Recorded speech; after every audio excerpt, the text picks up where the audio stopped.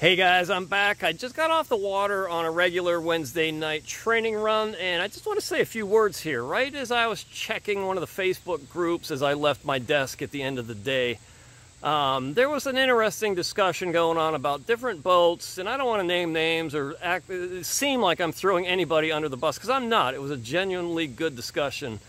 But the discussion went towards plastic beginner surf skis, and whether we need more boats like that to introduce more people into the sport. Hence, do manufacturers need to do more to bring more people into the sport?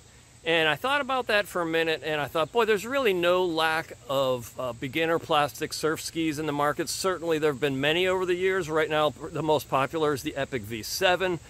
There's the Nilo 510. I used to own the Piranha Octane.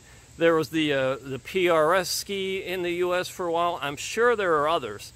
So there is a place in the market for those types of boats. However, if that was a big space, these manufacturers would be coming up with more boats similar to that. So right now I think the V7 owns that market for good reason. It's a really good boat, great for beginners.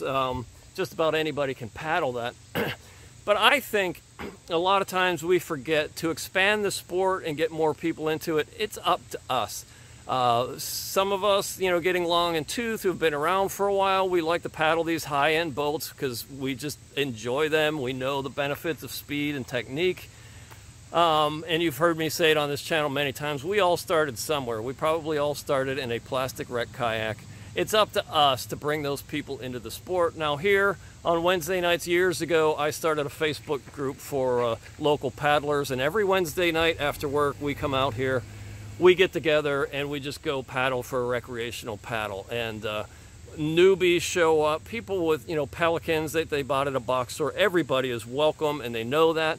And from time to time I organize trips for beginners, and I feel that's it's easy to get in the mindset, I don't want to go with a wreck person with little experience. That might not be as much fun as, covering territory in at least a little bit of time efficiently. But you got to remember, that is how we bring people into the sport, and it's up to us.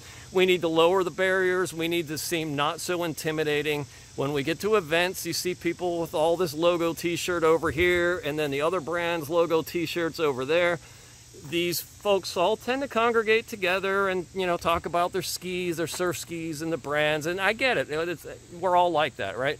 We congregate the people who've bought things that we've bought, and, we make connections that way. I get it. But look around that group next time you're there, and look at the people standing around who just are kind of staring at the water. They're not talking to anybody. Go approach those people. Talk to them. Ask them how they got into paddling. Ask them what they're paddling.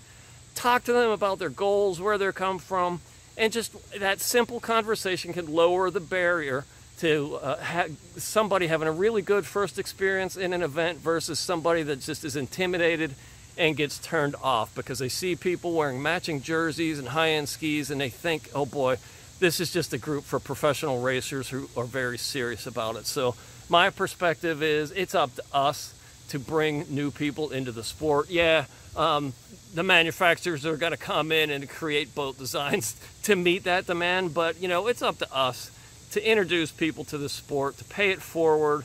Go take some beginners down on a river or out on a lake, talk to them, figure out where they're coming from, and just do what you can to ensure they have very good early first experiences paddling.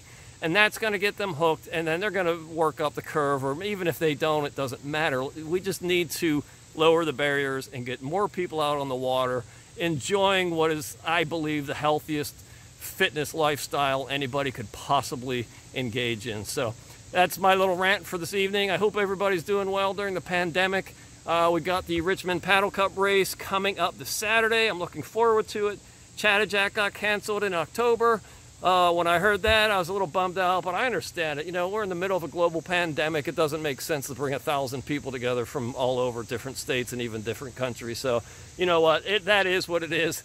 We got to be resilient and just bounce back and roll with the punches. So, in the scheme of things, missing a kayak race is not that big a deal. So, take care, and I hope to paddle with you soon.